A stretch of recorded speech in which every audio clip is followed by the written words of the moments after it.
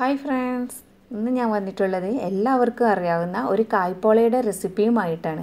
അപ്പോൾ നോമ്പുതുറ സമയത്തൊക്കെ നമുക്ക് കഴിക്കാൻ പറ്റിയതും അതുപോലെ തന്നെ വൈകുന്നേരങ്ങളിൽ 4 മണി പലഹാരമായിട്ടും എല്ലാം കഴിക്കാൻ പറ്റിയ ഒരു മധുര പലഹാരമാണ് ഈ കായ്പോള. മലബാറിൻ്റെ ഒരു സ്പെഷ്യലാണെന്ന് തന്നെ പറയാം. അപ്പോൾ ഇതെങ്ങനെ തയ്യാറാക്കുന്നതെന്ന് നമുക്ക് നോക്കാം. അപ്പോൾ കായ്പോള റെഡിയാക്കാനായിട്ട് ആദ്യം തന്നെ വേണ്ടത് നേന്ത്രപ്പഴമാണ്. ഞാനിവിടെ 2 നേന്ത്രപ്പഴം എടുത്തിട്ടുണ്ട്. അത്യാവശ്യം വലിയ നേന്ത്രപ്പഴം തന്നെയാണ് എടുത്തിട്ടുള്ളത്. ഇത് ഞാൻ തൊലിയെല്ലാം കളഞ്ഞിട്ട് അങ്ങനെ ചെറുതായിട്ട് അരിഞ്ഞെടുത്തിട്ടുണ്ട്. ഒരു മീഡിയം പഴുപ്പുള്ളതേ പാടുള്ളൂ, ഒരുപാട് പഴുത്ത പഴം എടുക്കരുത്. അങ്ങനെ ആകുന്ന സമയത്ത് നമ്മളിത് വഴറ്റുന്ന സമയത്ത് പെട്ടെന്ന് വെന്ത് കുഴഞ്ഞു പോകും. അപ്പോൾ എപ്പോഴും ശ്രദ്ധിക്കുക, ഒരു മീഡിയം പഴുപ്പിലുള്ളത് വേണം എടുക്കാനായിട്ട്. ഒരുപാട് പച്ചട്ട് എടുക്കുകയും ചെയ്യരുത്. പിന്നെ ഇത് നീളത്തിൽ, ചില ആളുകൾ കണ്ടിട്ടുണ്ട് നീളത്തിൽ അരിഞ്ഞെടുക്കുന്നത്. അതിനെക്കാട്ടി നല്ലത് ഇങ്ങനെ ചെറുതായിട്ട് അരിഞ്ഞെടുക്കുന്നതാണ്. ഒരു പഴത്തിനെ 4ആയിട്ട് കട്ട് ചെയ്തിട്ട് ചെറുതായിട്ട് അരിഞ്ഞെടുക്കണം. ഇനി ഇതിനൊന്ന് വാട്ടിയെടുക്കണം. അതിന് മുമ്പായിട്ട് നമുക്ക് ഇതിലേക്ക് കുറച്ച് കാഷ്യൂനട്ടും കിസ്മിസും ഒന്ന് വറുത്തെടുക്കണം. അതിനായിട്ട് ഞാൻ ഇതിലേക്ക് 2 ടീസ്പൂണ് നെയ്യ് ഒഴിച്ച് കൊടുക്കുന്നുണ്ട്. ഇങ്ങനെയുള്ള പലഹാരങ്ങളൊക്കെ ഉണ്ടാക്കുമ്പോൾ കൂടുതലും നെയ്യ് തന്നെയാണ് നല്ലത്, അതിന് തന്നെയാണ് കൂടുതൽ ടേസ്റ്റും. അപ്പോൾ ഞാൻ ഇതിലേക്ക് കുറച്ച് കാഷ്യൂനട്ട് ഇട്ട് കൊടുത്തിട്ടുണ്ട്. അപ്പോൾ അതിന് പ്രത്യേകിച്ച് അളവൊന്നുമില്ല, നമുക്ക് എത്ര ഇഷ്ടമാണോ അത്രത്തോളം ഇട്ട് കൊടുക്കാവുന്നതാണ്. അപ്പോൾ കാഷ്യൂനട്ട് ഇട്ട് ഒന്ന് മൂത്ത് വന്ന ശേഷം നമുക്കിതിലേക്ക് കുറച്ച് കിസ്മിസ് കൂടി ചേർത്ത് കൊടുക്കാം. ഞാൻ നേരത്തെ പറഞ്ഞ പോലെ കിസ്മിസിനും അളവൊന്നുമില്ല. അപ്പോൾ ഇത് നന്നായിട്ട് ഗോൾഡൻ കളറായി വന്നാൽ നമുക്കിത് കോരിയെടുക്കാം. അതേ നെയ്യിലേക്ക് തന്നെ നമ്മൾ നേരത്തെ കട്ട് ചെയ്ത് വെച്ചിരിക്കുന്ന നേന്ത്രപ്പഴം കൂടി ഇട്ട് കൊടുക്കാം. അപ്പോൾ നേന്ത്രപ്പഴം ഇട്ട് ഒന്ന് ഗോൾഡൻ കളറിൽ വഴറ്റിയെടുക്കണം. ഇത് ഇളക്കുമ്പോൾ പ്രത്യേകം ശ്രദ്ധിക്കണം, ഉടഞ്ഞു പോകരുത്. അപ്പോൾ അങ്ങനെ പതുക്കെ വേണം ഇളക്കിയെടുക്കാനായിട്ട്. അതുകൊണ്ടാണ് പറഞ്ഞത്, ഒരുപാട് പഴുത്ത പഴം എടുത്തിട്ടുണ്ടെങ്കിൽ നമ്മളിങ്ങനെ വഴറ്റുന്ന സമയത്ത് അത് അലിഞ്ഞു പോകും. അപ്പോൾ ഒരു മീഡിയം പഴുപ്പുള്ള പഴം വേണം ഇതിന് എടുക്കാനായിട്ട്. അപ്പോൾ ഇത് നമുക്ക് നന്നായിട്ടൊന്ന് വഴറ്റി ഗോൾഡൻ കളറിൽ എടുക്കാം.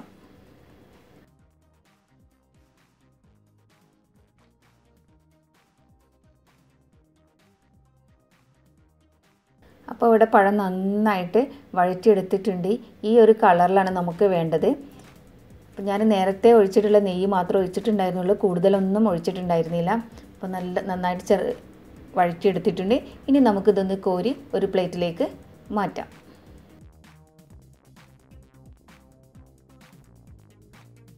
ഞാനിവിടെ 1 ടേബിൾ സ്പൂണ് മിൽക്ക് പൗഡർ എടുത്തിട്ടുണ്ട്. ഇതിലേക്ക് നേരിയ ചൂടുള്ള വെള്ളം കുറച്ച് ഒഴിച്ച് കൊടുത്തിട്ടുണ്ട്.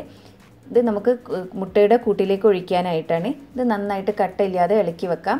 ഇതിന് പകരമായിട്ട്, ഈ മിൽക്ക് പൗഡർ ചേർക്കുന്നതിന് പകരമായിട്ട് വേണമെങ്കിൽ 2-3 ടേബിൾ സ്പൂണ് പാല് ചേർക്കാവുന്നതാണ്. അപ്പോൾ ഇതൊന്ന് കലക്കിയിട്ട് നമുക്ക് മാറ്റി വെക്കാം. ഇനി ഞാനിവിടെ 3 എഗ്ഗ് എടുത്തിട്ടുണ്ട്. ഇത് നല്ല വലിയ എഗ്ഗാണ് ഞാൻ എടുത്തിട്ടുള്ളത്. ചെറിയ എഗ്ഗാണെങ്കിൽ 4 എണ്ണം എടുക്കണം. ഇതൊന്ന് നമുക്ക് അടിച്ചെടുക്കണം. അതിനായിട്ട് ഞാനിതൊരു മിക്സിയുടെ ജാറിലേക്ക് ഇട്ട് കൊടുക്കുന്നുണ്ട്. മിക്സിയുടെ ജാറിൽ തന്നെ അടിക്കണമെന്നില്ല, സ്പൂണ് വെച്ചിട്ടും ചെയ്താൽ മതി. ഇതിലേക്ക് ഞാൻ 3 ടീസ്പൂണ് പഞ്ചസാര ചേർത്ത് കൊടുക്കുന്നുണ്ട്. മധുരം ഓരോരുത്തരുടെ അളവിനനുസരിച്ച് ചേർത്ത് കൊടുക്കാവുന്നതാണ്. ഇനി ഇതിലേക്ക് ഞാൻ 2 ഏലക്കായ ചേർത്ത് കൊടുക്കുന്നുണ്ട്. അപ്പോൾ ഏലക്കായ ഇതിൻ്റെ കൂടെ ഇടുമ്പോൾ തന്നെ അടിഞ്ഞ് കിട്ടും, അതുകൊണ്ടാണ് ഞാൻ മുഴുവനായിട്ട് ചേർത്ത് കൊടുക്കുന്നത്. അല്ലെങ്കിൽ പൊടി വേണമെങ്കിൽ പൊടിച്ചിട്ടും ചേർത്ത് കൊടുക്കാവുന്നതാണ്.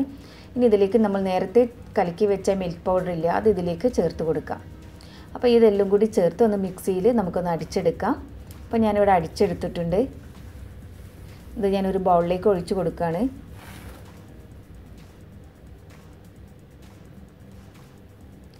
ഇനി ഇതിലേക്ക് നമ്മൾ നേരത്തെ വറുത്ത് വെച്ചിരിക്കുന്ന നേന്ത്രപ്പഴം ഇട്ട് കൊടുക്കാം.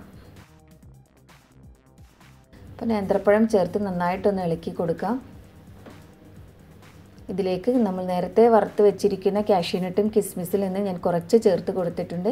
ബാക്കി നമുക്ക് ഒന്ന് വെന്തതിന് ശേഷം മുകളിലിടാനായിട്ട് മാറ്റി വെച്ചിട്ടുണ്ട്. അപ്പോൾ ഇത് നന്നായിട്ടൊന്ന് മിക്സ് ചെയ്തെടുക്കാം. ഞാനിവിടെ ഒരു സോസ് പാൻ വെച്ചിട്ടുണ്ട്. ഈ സോസ് പാനിലേക്ക് 2-3 ടേബിൾ സ്പൂണ് നെയ്യ് ചേർത്ത് കൊടുക്കാവുന്നതാണ്. നെയ്യ് ഒന്ന് ചൂടായി വരട്ടെ. ഇതൊന്ന് എല്ലാ ഭാഗത്തേക്കും ചുറ്റിച്ച് കൊടുക്കണം. ഈ നെയ്യൊന്ന് ചൂടായി വന്ന ശേഷം നമുക്കിതിലേക്ക് നമ്മൾ നേരത്തെ തയ്യാറാക്കിയ കായ്പോളയുടെ മിക്സ് ഒഴിച്ചു കൊടുക്കാം.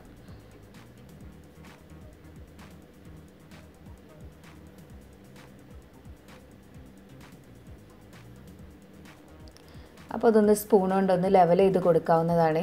മുകളിലേക്ക് ഇങ്ങനെ നേന്ത്രപ്പഴം പൊന്തിക്കെടുക്കുന്നുണ്ടെങ്കിൽ ഒന്ന് ലെവൽ ചെയ്ത് കൊടുക്കാം. ഇനി നമ്മളിത് അടച്ച് വെച്ചിട്ടാണ് വേവിക്കുന്നത്. ഇത് വേവിക്കുന്ന സമയത്ത് പ്രത്യേകം ശ്രദ്ധിക്കണം, തീ ഒരുപാട് കൂട്ടി വെക്കരുത്. ഏറ്റവും ചെറിയ തീയിൽ വെച്ചിട്ട് വേണം ഇത് വേവിക്കാനായിട്ട്. പിന്നെ ഇത് അടി പിടിച്ച് പോകുന്നുള്ള പേടിയുണ്ടെങ്കിൽ ഏതെങ്കിലും ഒരു പഴയ തട്ടോ അല്ലെങ്കിൽ പഴയ ഫ്രൈ പാനോ എന്തെങ്കിലും വെച്ച് നന്നായിട്ട് ചൂടാക്കാം. അതിൻ്റെ മുകളിൽ ഈ സോസ് പാന് വെച്ച് കൊടുത്താൽ മതി. അങ്ങനെ ആകുമ്പോൾ നമുക്ക് അടി കരിഞ്ഞ് കിട്ടില്ല, പക്ഷേ വേവാനായിട്ട് കുറച്ച് ടൈം എടുക്കുന്നു മാത്രമേ ഉള്ളൂ. അപ്പോൾ അങ്ങനെ ചെയ്യുന്നതായിരിക്കും കൂടുതൽ നല്ലത്. ഇപ്പോൾ ഞാനിവിടെ ഇതിൻ്റെ അടിഭാഗത്ത് ഒന്നും വെച്ചിട്ടില്ല, തീ നന്നായിട്ട് കുറച്ച് വെച്ചിട്ടുണ്ട്. ഈ അടുപ്പിൽ തീ നന്നായിട്ട് കുറച്ച് വെക്കാനായിട്ട് പറ്റും. ഇപ്പോൾ നമ്മുടെ കായ്പോള ഇവിടെ ഒരു ഭാഗം വെന്ത് വന്നിട്ടുണ്ട്. വെന്ത് വന്ന് ഇത് തുറന്ന് നോക്കാൻ ഇപ്പോൾ ചൂടാറിയിട്ടുണ്ട്. ഇതിനിടയ്ക്ക് ഞാൻ ഒന്ന് തുറന്ന് നോക്കിയിട്ട് ബാക്കി ഉണ്ടായിരുന്ന കാഷ്യൂനട്ടും കിസ്മിസും അതിന് മുകളിൽ ഇട്ട് കൊടുത്തിട്ടുണ്ടായിരുന്നു.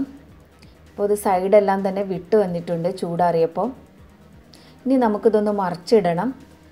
മറിച്ചിട്ടിട്ട് ഈ മുകൾ ഭാഗം കൂടി ഒന്ന് ഗോൾഡൻ കളറാക്കി എടുക്കാനായിട്ടാണ്. അപ്പം നമുക്കിതൊരു പാനിലേക്ക് മറിച്ചിടാം. അപ്പോൾ ഈ പാൻ ഞാൻ ആദ്യം ചൂടാക്കിയിട്ടുണ്ടായിരുന്നു. അപ്പോൾ അടിഭാഗമൊന്നും കരിഞ്ഞു പോയിട്ടൊന്നുമില്ല, നല്ല ഗോൾഡൻ കളറിൽ തന്നെ കിട്ടിയിട്ടുണ്ട്. അപ്പോൾ ഈ പാനിലേക്ക് മറിച്ചിടുന്ന സമയത്ത് ശ്രദ്ധിക്കണം, ഈ പാൻ ആദ്യം ചൂടാക്കണം. ചൂടാക്കിയതിന് ശേഷം വേണം ഇത് ഇതിനകത്തേക്ക് മറിച്ചിടാനായിട്ട്. പിന്നെ ഇതിനകത്ത് ഒരല്പം നെയ്യോ അല്ലെങ്കിൽ ഓയിലോ അങ്ങനെ എന്തെങ്കിലും ഇറ്റിച്ച് കൊടുക്കുന്നത് നല്ലതാണ്. അപ്പോൾ ഇതിൻ്റെ താഴെ ഭാഗം കൂടി അടിഭാഗം കൂടി ഒന്ന് ഗോൾഡൻ കളറായി വരട്ടെ. അപ്പോൾ നമുക്കൊരു 3-4 മിനിറ്റ് വെക്കാം. അപ്പോൾ നമ്മുടെ കായ്പോള ഇവിടെ റെഡി ആയിട്ടുണ്ട്. അപ്പോൾ മുകൾ ഭാഗമെല്ലാം നല്ല പെർഫെക്റ്റ് ആയിട്ട് കിട്ടിയിട്ടുണ്ട്, ഒട്ടും കരിഞ്ഞു പോയിട്ടൊന്നുമില്ല. നമുക്കിതൊന്ന് കട്ട് ചെയ്തിട്ട് നോക്കാം.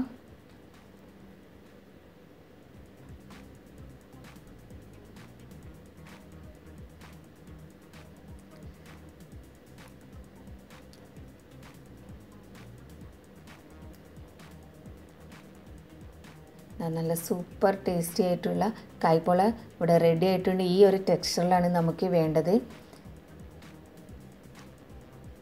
അപ്പം എല്ലാവരും വീട്ടിൽ ട്രൈ ചെയ്ത് നോക്കണം. ഇഷ്ടപ്പെട്ടാൽ ലൈക്ക് ചെയ്യാനും കമൻറ്റ് ചെയ്യാനൊന്നും മറന്നു പോകരുത്. അതുപോലെ തന്നെ ഫ്രണ്ട്സൊക്കെ ആയിട്ട് ഷെയർ ചെയ്യണം. പിന്നെ എൻ്റെ ചാനൽ സബ്സ്ക്രൈബ് ചെയ്യാത്തിട്ടുണ്ടെങ്കിൽ സബ്സ്ക്രൈബ് ചെയ്യാനും മറക്കരുത്. നിങ്ങൾ സബ്സ്ക്രൈബ് ചെയ്യുന്നതിൻ്റെ തൊട്ടടുത്തുള്ള ആ കുഞ്ഞു ബെല്ലൈക്കൺ കൂടി ഒന്ന് അമർത്തണേ. എന്നാൽ മാത്രമേ ഞാൻ പുതുതായിട്ടിടുന്ന വീഡിയോസിൻ്റെ നോട്ടിഫിക്കേഷൻ നിങ്ങൾക്ക് കിട്ടുകയുള്ളൂ. ഇനി പുതിയൊരു റെസിപ്പിയുമായിട്ട് ഞാൻ വീണ്ടും വരാം. അതുവരേക്കും ബൈ.